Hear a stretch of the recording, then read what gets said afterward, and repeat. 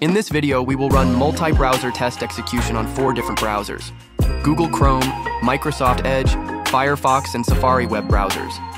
Here on the Playwright configs file, we set up 4 workers for 4 different browsers. Each of these browsers runs simultaneously. Isn't that great? So that means you save a lot of time while ensuring your application is running as expected on each browser. It's always a good practice to create locators and page object model. That way you can maintain your framework easily by changing everything in one place. Set up the test data same way by centralizing data for reusability and easy updates.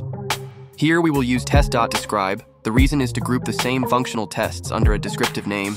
This helps improve test structure and improves report readability. It's also the best approach for grouping regression testing as well. That's something you'll definitely need in large projects, especially in large group of QAs.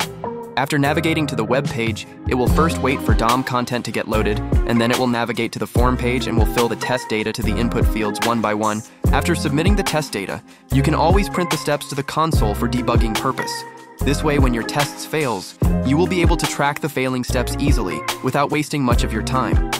Since Firefox might have slow rendering issues, that's why I added extra wait for timeout for Firefox only. After validating, the title says thanks for submitting the form, then you need to validate all the data you have provided appears same way as expected.